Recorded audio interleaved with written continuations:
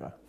Well, as we get ready to open up our indoor season this Saturday, we're extremely excited. It's been almost a year, almost a calendar year since we wrapped things up last time. So we're extremely excited that the athletes are, chomping at the bits to get back out there and compete against another team. So we're excited to take on, DePauw and Wabash this weekend. Yeah, preparation has been going really well.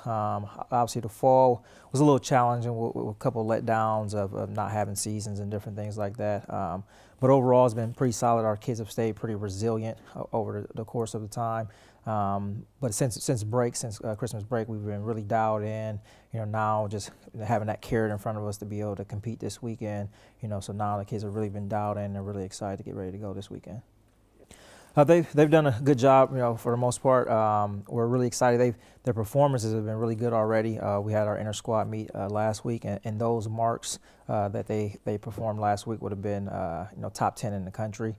So we're really excited to see them open up this weekend and put those kind of same performances, on real paper. So we're really excited. They've been doing a good job of helping the underclassmen and just, showing them the ropes and showing them, how to work and get things done the right way.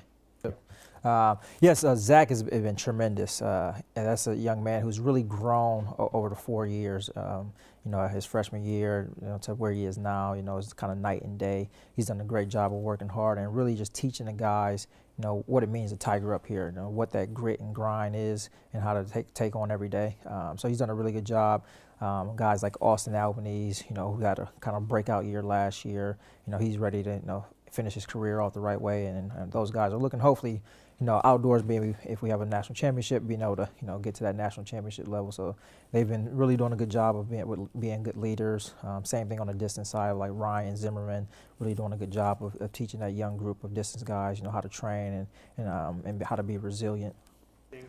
Oh man, we're looking to go out and have fun and compete hard, man. Like I said, it's been a long time since we actually really got to lace them up. So we're just going out there to have some fun. Show the hard training that we've been doing over the course of almost a year now.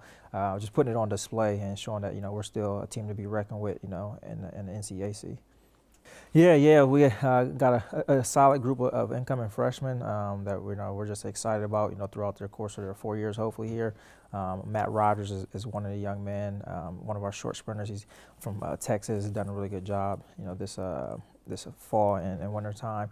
Also, Matthew Drovlik from Hilliard area. And obviously a couple other guys that I'm probably going to miss, but we got a really good group.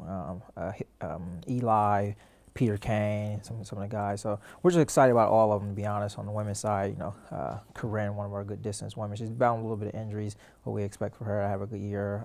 Alana P, she's, we're excited about her as well. So we're just really looking forward for that young group to continue to develop and grow, and hopefully by the time we get to outdoors, they're ready to take on the challenges of getting ready for our NCAC championship.